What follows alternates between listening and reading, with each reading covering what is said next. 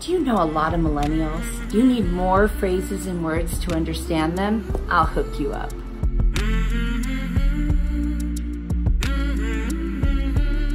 Hi, this is Lisa Marie from Living My Best Life Over 50, Your Best Life, whatever age you are. I make videos about aging and being relevant so you can live your best life at any age. Today, I've got 10 millennial expressions for you, plus a bonus, so be sure to stay to the end so you can get the bonus one and help you stay relevant and be part of the conversation. Let's jump right into them. The first expression is Netflix and chill. Now, what this means is you're inviting someone to come on over and not watch Netflix, but fool around on the couch instead. Maybe Netflix is playing in the background, but you're really not going to watch it. I'll use it in a sentence to see if this will help you understand it. Hey George, after your word search puzzle, want to come over and Netflix and chill? The second one is sorry, not sorry. You would say that when you really want to make it clear to someone just how unremorseful you really are. Here's an example. Did you see Hazel's bedazzled sweatshirt? I told her it was blinding me. Sorry, not sorry. Number 3, the struggle is real. If someone says that to you, or if you say it, you are making fun of yourself, or they're making fun of you. Because what they're really saying is the struggle is not real, and that you are taking something way too seriously. For example, the news interrupted Jeopardy!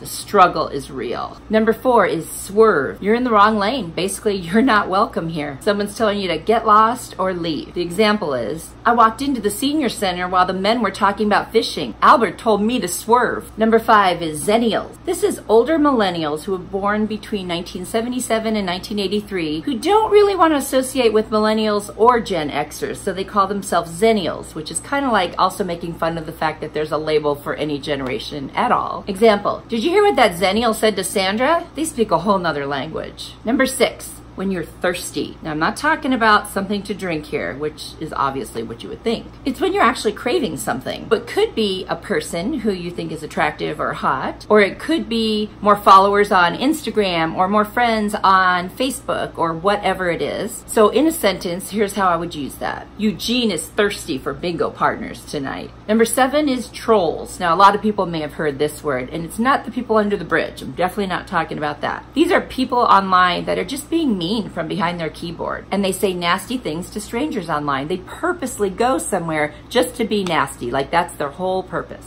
I was on the local news website yesterday checking on the weather, and a troll was there and they were so rude. Number 8 is RT. Now, this has to do with Twitter. It means retweet. Or another way that you could use it is instead of the word ditto. Let me give you an example. So someone said to me, I love the movie Born Free, and I said RT. Number 9 is LB or FB, and that is like back or follow back. Again, you know, Instagram, Facebook, any of those type of social media platforms. So when someone likes you or follows you on social media, you would return the favor. Here's an example. I saw that a nice looking man liked my picture on Facebook. I LB'd him. Number 10 is quiche. Not talking about the egg dish. No. This is totally different. It's like something that's hotter than hot, but it's really not.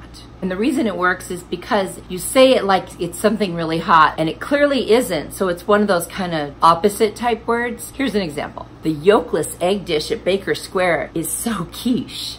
And I promised you a bonus word, and here it is, America. It's poking fun at Americans' endless capacity for self-love. When people get too excited about fireworks or firearms or anything that's considered all-American, baseball, football, whatever it is. Here's an example. I can't wait for the 4th of July with the fireworks and the hot dogs and hamburgers and apple pie. America!